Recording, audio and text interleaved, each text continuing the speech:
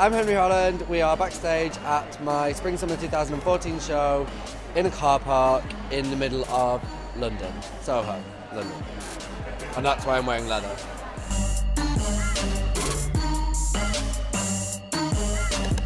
This season's show is all about romantic nights in Mexico City. Tequila, like the smell of petrol, and it's kind of it's like a trip to Mexico City via Venice Beach. Okay, I'm ready. Venice Beach tattoo parlor. So there's kind of these really acid bright, kind of trippy prints which incorporate tattoo motifs. It's very romantic. It's quite womanly. There's a more womanly silhouette with some lace pieces and some lace inserts. It's quite romantic and it's quite pretty in places. But the girl herself is actually quite tough. So she's a bit harder. She's a bit tougher. She's got tattoos on her shins, courtesy of some tights. It's very Baz Luhrmann's Romeo and Juliet. Homegirls. Yeah, from kind of like Cholo Girls, like Homegirls, like LA Gang Girls, that film, Baz Luhrmann's film. I mean, just the visual things that he creates in his films is just incredible. And the way that he interpreted Venice Beach in that film in Mexico City, it was just through these sort of, like you're taking an acid trip, like through these kind of weird Baz Luhrmann tinted glasses. That's kind of how we've approached the collection. It's kind of like a kind of cholo, like South American holiday through Baz Luhrmann sunglasses. So with the catwalk this season, we've created this set. So we've got an angled mirror and we've printed the floor. So by printing the floor, that gives you the print of reverse on the backdrop. And then as the girls come out right next to the mirror, you get to see them from above and you also see them head on. So you get this crazy view where you see them walk out of the mirror and it's like they're walking on the clouds, like in the clouds, they're like surrounded by clouds.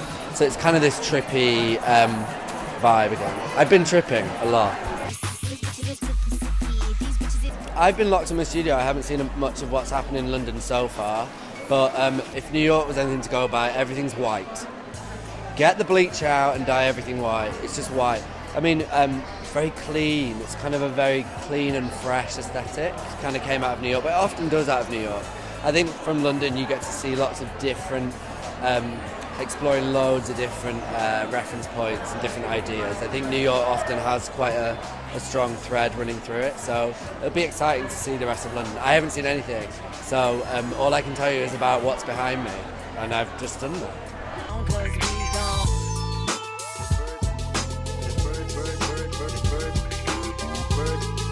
My mother will be here, yes, she's on her way. I saw her briefly on Thursday.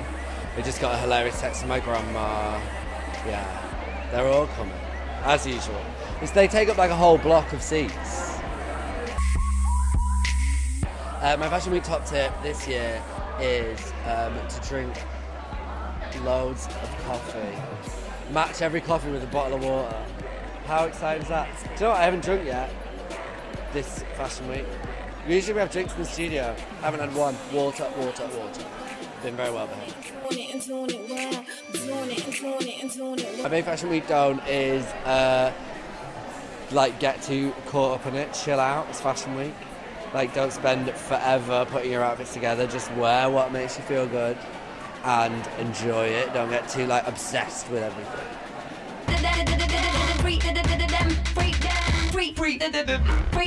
I'm so tangy, people call me my tangy. There's a word, bitches, I'm a... It was really good.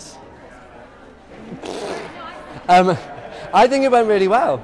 I was really pleased with how they went out. Obviously, I haven't seen the amazing video, which I'm sure is going to be incredible.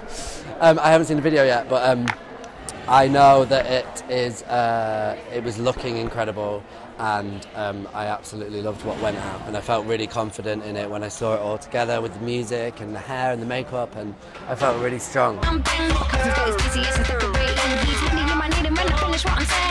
Well, the friends always say it's good, so that, you know, you can't really listen to them because they're not going to come out and be like, clanger. But the press seemed into it. Yeah, they seemed enthusiastic, and they, which is a good sign. I think it was a good one for House of Holland. It's a thumbs up for House of Holland. Freak them, freak them, freak them.